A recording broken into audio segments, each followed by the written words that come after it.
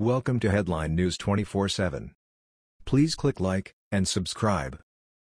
Huge message to Kavanaugh accuser flying high in the sky over her house.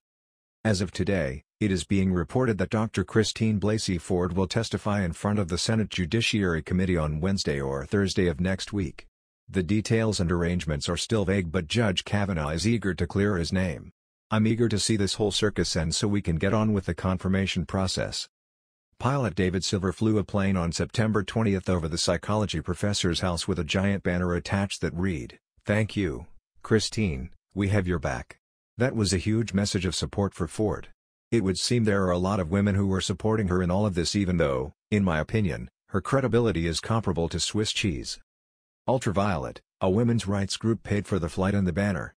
The plane flew over gathered protesters who were marching to Ford's home as a show of support for her after she accused Supreme Court nominee Judge Brett Kavanaugh of sexual assault.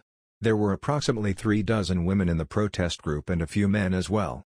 This same group had already written a Dear Christine letter that many of them signed this week in support of the Palo Alto professor. The group linked arms as they marched in front of her home and chanted, "Protect Christine! Protect Christine!" The rally was cobbled together at the last moment, and protesters were mostly comprised of Palo Alto mothers and neighbors showing solidarity for Christine Blasey Ford. Ford has also been celebrated and supported in the #MeToo movement. She is also allegedly the victim of harassment and death threats. However, her local supporters are all in for her. "We believe Christine," they chanted. "Her story is our story." This particular rally was yet another effort to support Ford after she came forward in an article in the Washington Post to share her identity and her allegations against Kavanaugh. But what these people don't address is the fact that she can't recall the year it happened, where it happened, when it happened, who hosted the party, who was there, who brought her or who took her home. Frankly, I'm not buying it.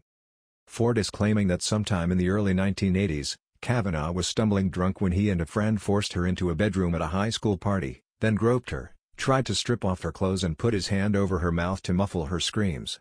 One of his friends, Mark Judge, interrupted the assault, she alleges, giving her the chance to flee.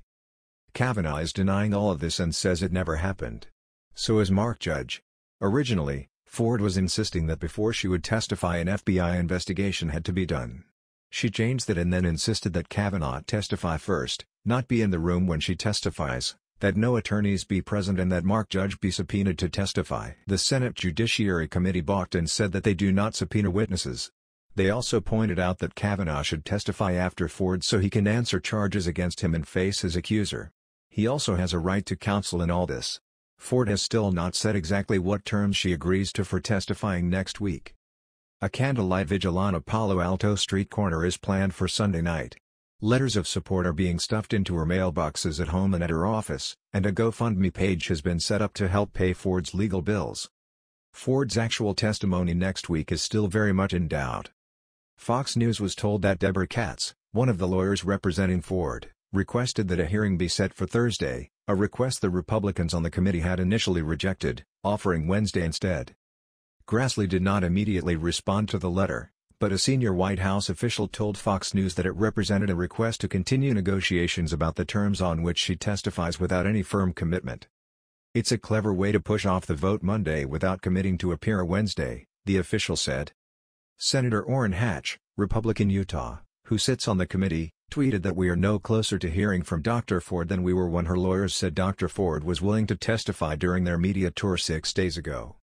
I am highly suspicious of this 11th-hour victim coming forward with an unsubstantiated claim from 36 years ago against Kavanaugh. It seems she has a number of supporters, but I would say there are far more out there that have a problem with her story. I guess we will know more when and if she testifies." That was the news.